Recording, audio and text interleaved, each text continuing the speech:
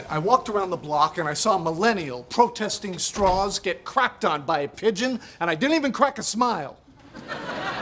Why are you telling me this? Because that sort of thing usually cheers me up.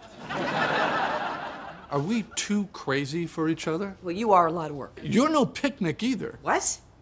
Who am I kidding?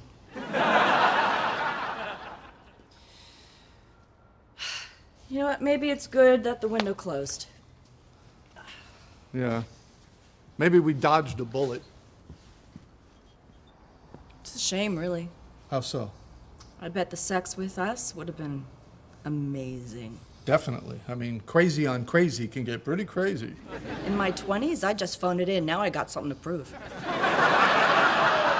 My constant fear of death has infused my lovemaking with a sense of panic that's really upped my game. At this point, there's basically nothing I won't do. It's too bad. Yeah, too bad. Hey, when you say there's basically nothing you won't do, you mean? Everything.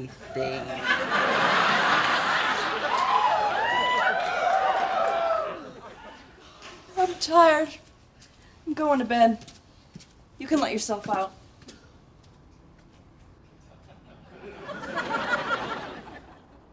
Oh my God, what is taking you so long?